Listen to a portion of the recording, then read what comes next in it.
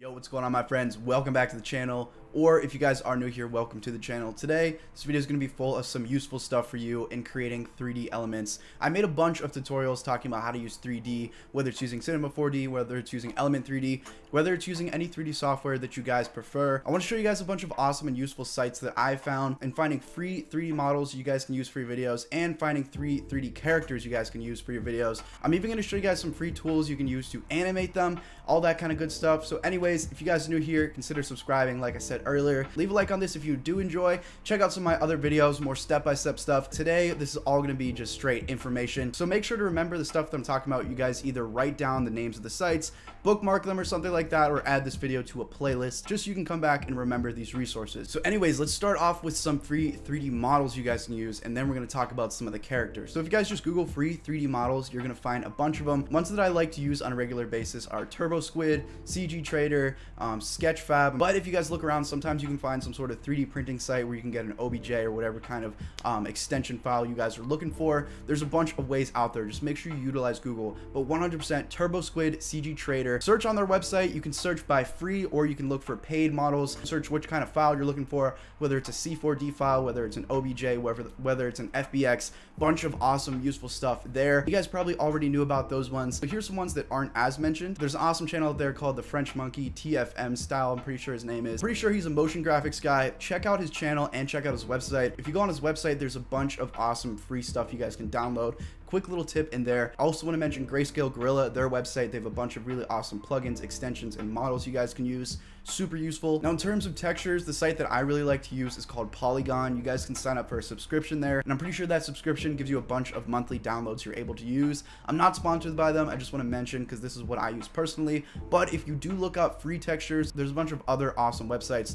Check out the description of this video. I'm going to link everything that I'm talking about there. Now, that just covers some of the basic sites I like to use on a regular basis. Next, I want to mention another awesome way you guys can get some really cool models. And then I want to go in and show you some applications for these 3D models. So one awesome thing I recommend you guys learn to be able to create some of these 3D models is photogrammetry. There's a bunch of apps out there. You can even scan things with even your phone, take a bunch of pictures, bring them into your computer, and then create 3D models. I'm going to link you guys this awesome tutorial on how to do that. Like I said, he uses either a DSLR or a camera. You kind of rotate around it, bring it into this free software, and then it'll stitch it all together, and bam, you have an easy to use 3D model. Now in terms of the application of this, from my own perspective, I'm a music video director and I love blending in 3D elements to my videos. If you really want to up your game, I recommend that you guys look into this. You get some sort of 3D software, something like Blender you can get for free. Definitely a good starting point. I use Cinema 4D, but like I said, there's so many different ways you can use this. If you are just starting out, I recommend you look for some 3D models that are .obj files or .fbx files. Usually those are pretty universal models that will go into most 3D softwares. You can also use OBJ models and C4D models to bring into Element 3D if you guys are using that for After Effects. And there really is endless possibilities you can do with this. Like I said, in my example, I'm a music video director, so I like being able to use these 3D assets in a sort of creative way, or to create some sort of awesome effect, or to change the scenery in some sort of way. But there's a bunch of other uses. All right, now let's get to the other part of this tutorial, and this is 3D characters. Now there's some really awesome websites out there where you can get some really cool 3D characters, and one of my main objectives whenever I was first learning about how to do this was creating some sort of 3D character that could actually look like my client, so that I could have my regular music video footage and then snap, bam, turn them into like a cartoon character, a 3D model character, something like that. You guys can get some really cool models in general using these websites. So first I want to mention is Daz 3D. Now Daz 3D is a free software. Like I said, all links in the description. Recommend you check this out because this is a really awesome site that I like using, and I've mentioned it in some of my past tutorials where you guys can get cool people models, cool animal models, things like that. I used it for my wolf tutorial, and basically you get into Daz 3D, you set up your design. There's a bunch of awesome extensions that are built into their own online store, like the Look at My Hair plugin that I used for my wolf tutorial, where you can get some awesome realistic rendered hair on animals. You can go on their store and you can find a bunch of other models that people create for Daz 3D. Once you find the model that you like, whether it's free or paid, you bring that into Daz, and then you export that into any file extension that you want. Whether you want to bring it in Cinema 4D, Element 3D, Blender, 3ds Max, all you need to do is just export it as an FBX, OBJ, or whatever file extension you are working with.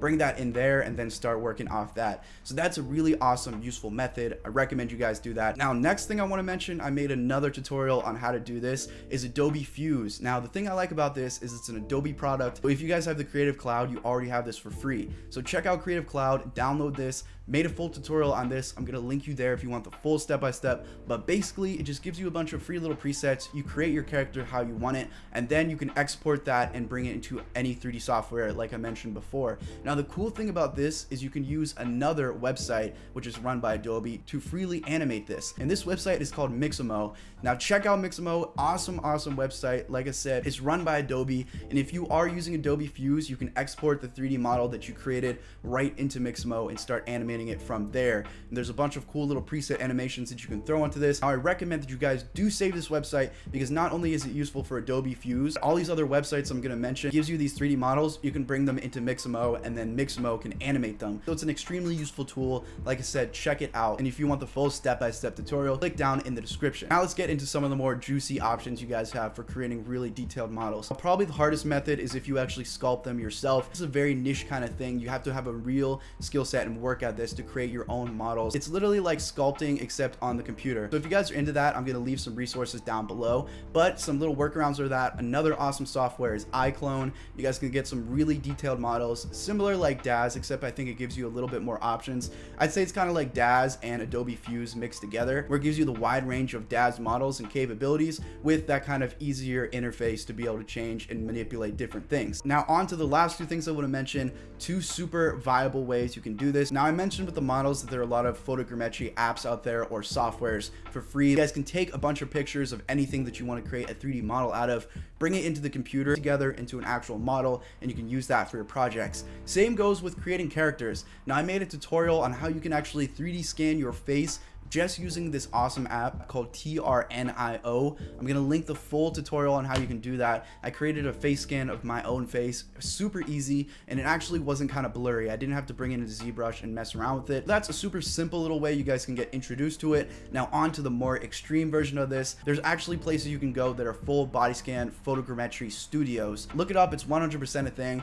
With kind of the craze of 3D printing, these things have been popping up. You may see some little local stores where you go, they take your picture, and then you can print out 3D little figures of you, your family, things like that. There's a big market for it, and I think in the future it's going to get a lot bigger, so there may be more of these studios popping up. Near me, I think there's only like a few of them. Say for example, for a music video shoot, you want to go and create an exact perfect 3D model of your client. I'm guessing it's probably around $100, $200, maybe a little bit more than that. You go there, you get the photogrammetry scan, and then they'll email you all of your little OBJ files. Those photogrammetries take the information, they make it into a 3D model, and then they can email you that actual 3D model, which you can then use with the other websites that I mentioned in this tutorial, such as bringing it into your 3D software and mixing it into other 3D scenes. You can use Mixamo to animate that 3D model of yourself. Let me know if you want me to do this in a full video. I can go out to one of these photogrammetry studios, get a 3D model of myself, animate it in Mixamo, show you guys the whole step-by-step process. I think that would actually be a pretty cool video to see, and I think that that could actually be pretty game-changing in terms of music video directors or just kind of really creative videos that you guys are working with.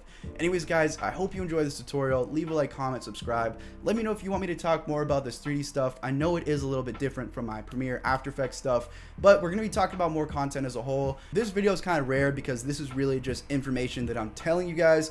Most of the time it's step by step and you guys can really follow along with what I'm doing, but let me know what you thought about the video as a whole in the comment section down below. Anyways guys, thank you so much for watching. Thank you so much for supporting, and I'll see you guys later.